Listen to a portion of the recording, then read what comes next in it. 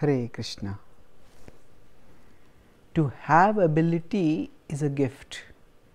To realize that we have ability is a greater gift. To realize that our ability is a gift is the greatest gift. For navigating our life journey, we all need some resources.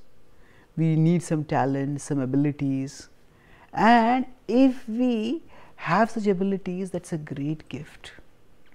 It's a gift because it enables us to make a tangible contribution, to carve out an identity for ourselves in this big world which reduces us otherwise to an insignificant statistic. So to have ability is a gift. At the same time, having an ability is not enough. We have to realize that we have abilities. And realizing that requires either introspection to look at what we have, or it also requires connection with others who are like-minded, who are empathic, who are expert, and they help us to detect our abilities. Sometimes some people go through a large part of their life without realizing where their interest lies, where their passion lies, where their talent lies.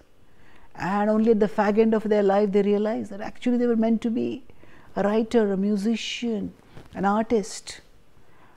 So to realize that we have an ability is a greater gift. It's like somebody gives us an inheritance. To have that inheritance is a gift, but if in that inheritance, in the backyard there is a buried treasure, to know that the treasure is there and to excavate it, that is what enables us to tap the gift. Now, with respect to our abilities, there is the greatest gift, which is to realize that our ability is a gift.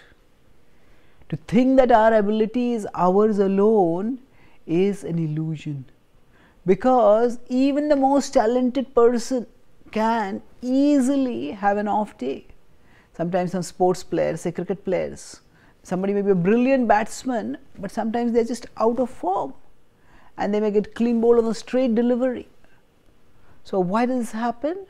Because the ability which they have, ability which they can in a masterly way display on good days, that ability seems to desert them on some other day. And that's because our ability is not ours. Arjun fought vigorously in the Kurukshetra war, and he used his ability for the service of Krishna. And yet that same Arjun, after the Kurukshetra war got over, after Krishna departed from the world, couldn't combat against some cowherdmen, and he was defeated.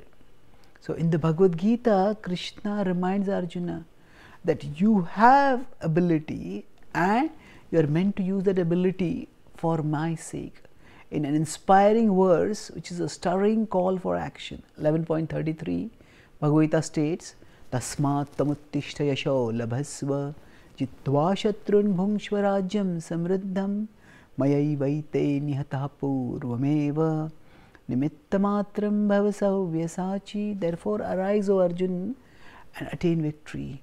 You are Savyasachi, you are expert at fighting in archery with both your hands. But your success is not just in expertly using your skills, but recognizing that you are meant to be an instrument in my hands. Your ability is my gift. Paurusham Nrishu, Krishna has told Arjuna in 7.8.